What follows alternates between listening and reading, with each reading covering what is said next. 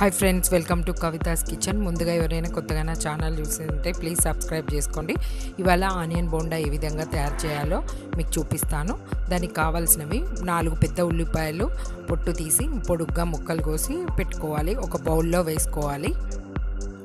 ఇలా వేసుకున్న తర్వాత ఒక కప్పు శనగపిండి వేసుకోవాలి.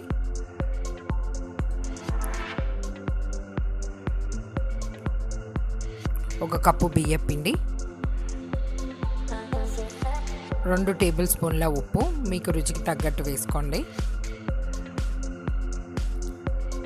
2 పచ్చిమిర్చి ముక్కలు,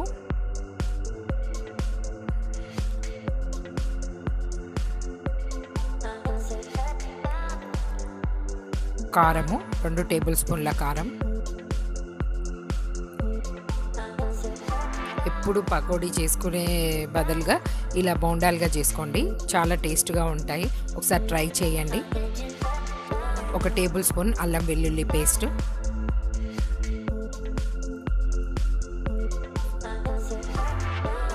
వేడి నూనె 2 టేబుల్ స్పూన్లు వేసుకోవాలి.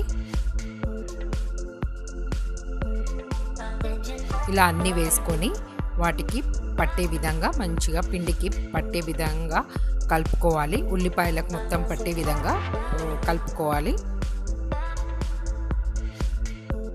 ఇలా కలుపుకొని కొన్ని వాటర్ వేసి బోండాల్లాగా ముద్ద వచ్చే విధంగా కలుపుకోవాలి.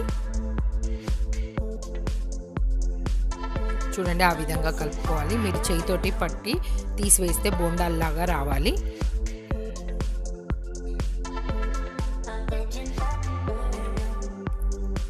ఇది ఈవినింగ్ స్నాక్ అయితే చాలా బాగుంటుంది. చూడండి, అట్లా రౌండ్గా రావాలి.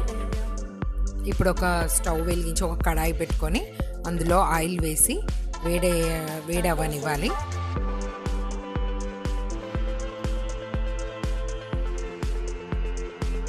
ఇప్పుడు ఆయిల్ వేడెక్కింది. ఇప్పుడు బోండాలు వేసుకుందాము. ఇప్పుడు చేతిలో తీసుకొని రౌండ్గా బోండాల్లాగా వేసుకోవాలి.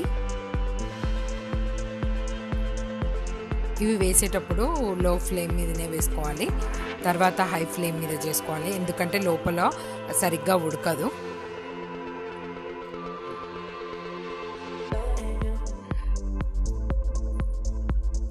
ఒకేసారి అన్నీ వేయకుండా 2, 3, 4 అట్లా వేసుకుంటే మంచిగా లోపల ఉడుకుతాయి.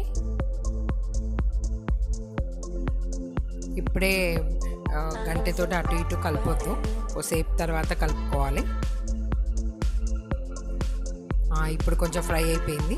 ఇప్పుడు గంటెతోటి అటు ఇటు అనుకోండి.